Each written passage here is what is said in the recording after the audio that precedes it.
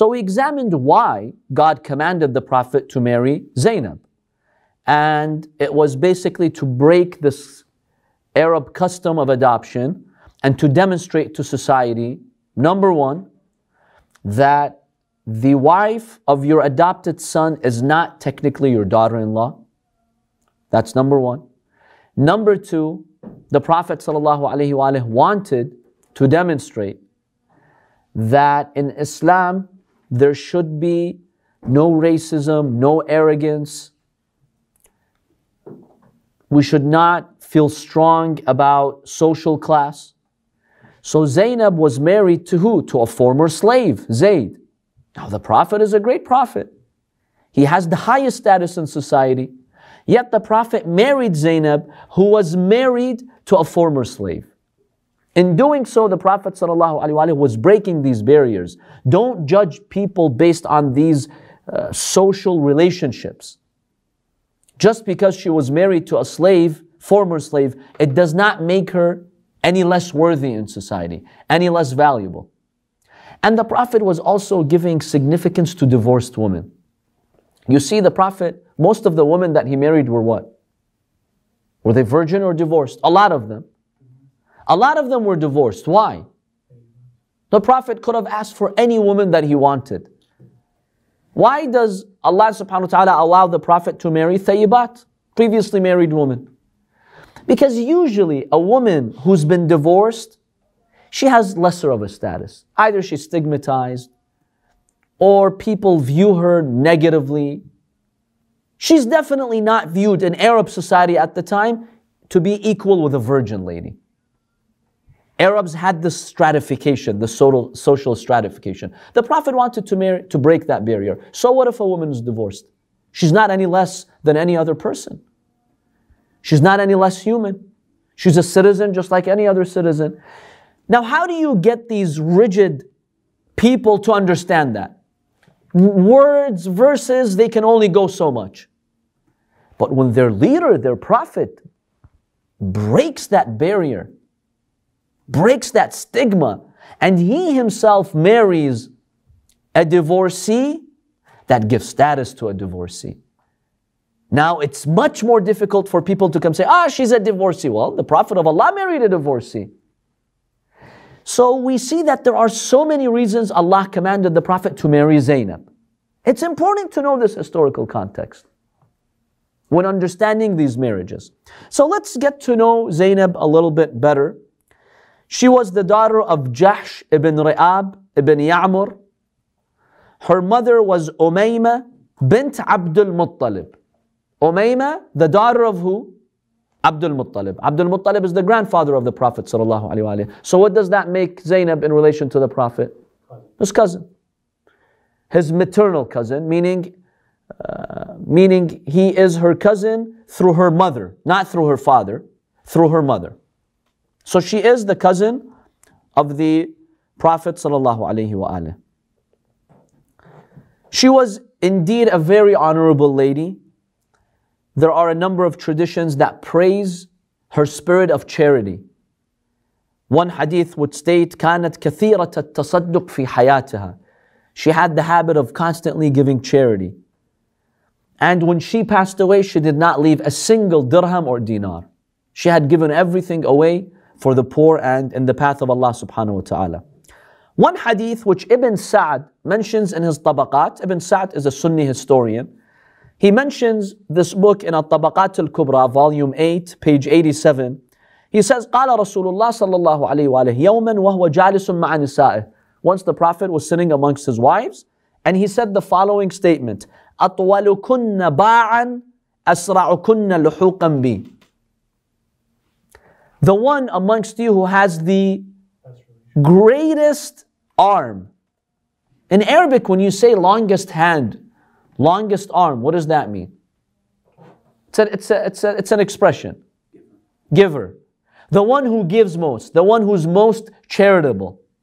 By the way, I saw one hadith. I don't know if the source is reliable or not. But one of these historians mentioned it. When the Prophet mentioned this hadith, some of the wives of the Prophet, they started to compare their arms with the arms of the other woman. They took it literally. I don't know if that's verified or not, but some historians have mentioned that. When the Prophet made the statement, the wives of the Prophet got their hands out trying to say, okay, who has the longest arm? So the Prophet says, the one who's most charitable, أَسْرَعُكُنَّ لُحُوقًا بِي. She would be the first to follow me, meaning the first to die after me. So many of these women, because they wanted to meet the Prophet ﷺ after his death, they would try to be charitable. Zaynab was the top amongst the wives of the Prophet who was charitable. Of course, this is after Lady Khadija alayhi salam. No one matches Lady Khadija in her spirit of charity. We're talking in Medina after the Prophet ﷺ had migrated. We even have a hadith from Ayesha in which she praises Zaynab. She says she was truly a worshipper of God. She was a place of refuge for orphans and widows. They could always go to her. And then Ayesha says this, and she was the most beloved wife of the Prophet after me. Now that after me, we know is her own opinion, but the rest is confirmed by other witnesses that she was truly a woman who carried the spirit of generosity and charity. Ayesha, she's claiming that she was the most beloved, and that next was Zaynab, but that's only her claim. In another hadith narrated by Ayesha, she says, وَمَا رَأَيْتُ امْرَأَةً قَطْ خَيْرًا فِي الدِّينِ مِنْ زَيْنَبٍ. I never saw a woman who was better in religion than Zaynab. وَأَتْقَى اللَّهِ, someone more pious than Zaynab. وَأَصْدَقُ حَدِيثًا, someone more truthful than Zaynab. وَأَوْصَلْ لِلرَّحِمِ, someone who established kinship with her relatives like Zaynab. وَأَعْظَمُ صَدَقَةً, and also her spirit of charity. So Zaynab came from a pretty affluent family, and she pretty much donated a lot of her wealth, or all of her wealth, fi sabilillah azza wa jal. There are historical accounts that state Umar ibn al-Khattab, when he became the caliph, after some time, he established a yearly salary for the wives of the Prophet.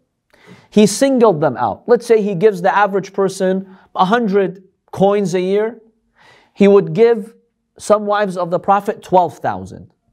So he gave them that special treatment, which, by the way, it is something which a lot of researchers and scholars have criticized.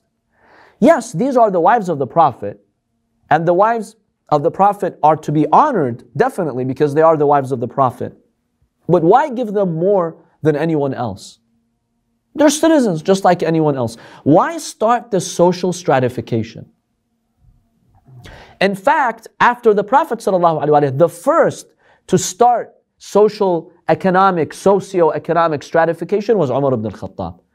Because he would give from the public funds, from the Muslim treasury, he would not give everyone the same amount. It depends. If you're from this party, he gives you more. If you're this companion, if you're Talha, if you're Zubair, if you're someone else, he gives you more. If you're Ayesha, you get more. Why? Islam abolished all these methods of social stratification. Everyone's equal. You give everyone 500, give them 500. Why give them more from the public funds? There is no verse that sanctions that, no hadith from the Prophet that sanctions that. So on what basis did he give them? So Zaynab, you know what she would do with that 12,000? She would spend it all fi sabilillah. She would not keep anything for herself. And in fact, she prayed. That first year when she got the 12,000 dirhams, she said, oh God, take me away before Umar gives me the next 12,000 next year, because I'm afraid the money will be a source of fitna for me. See, money is a source of fitna. It could easily play with your mind and heart. She says, oh Allah, this 12,000, I had the courage and the strength to give it away. The next 12,000, I don't know. So take me away before that happens. And that year she died. She passed away. This is year 20 of the Hijrah, when Umar ibn al-Khattab was ruling. So we find that she was truly a woman of honor, a woman of dignity, and she was the first woman, as the Prophet ﷺ had predicted. She was the first amongst the wives of the Prophet to pass away after the Prophet ﷺ. When she died, she was 53 years old, according to a number of historians, and she was buried in the Baqi'.